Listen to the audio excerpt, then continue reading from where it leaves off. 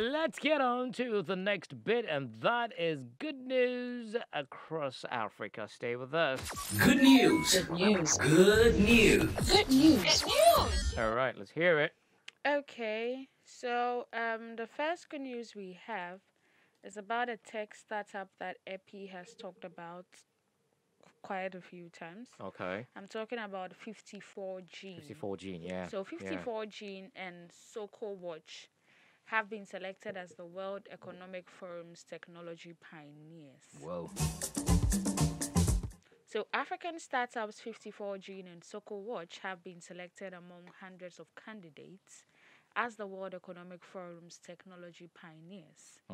With their selection, the CEOs of the startups will be invited to participate in the World Economic Forum activities, events, and discussions throughout the year.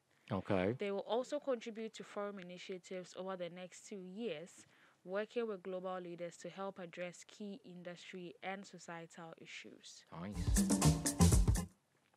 For the first time in the community's history, over 30% of the cohorts are led by women. And the firms also come from regions all around the world, extending their community far beyond Silicon Valley. Now, this year's cohort includes startups from 26 countries, including the United Arab Emirates, El Salvador, and Ethiopia and Zimbabwe, represented for the first time. Now, about the startups, for those who didn't tune into the show when Epi talked about 54 Gene, 54 Gene is actually a Nigerian health technology company that is deriving insights from the world's most diverse populations to solve some of the healthcare's biggest challenges. Right.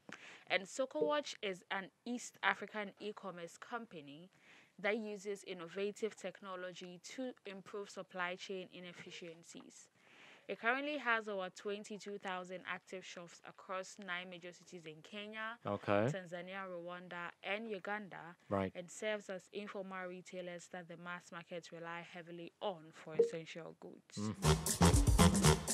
I think this is great. It is, for actually. For two startup companies to be recognized by the World Economic Forum, it's just a good thing. It is. Looking at the things that these startups are doing, They've been doing, in the tech space, I believe they deserve it. A big congratulations to a big one.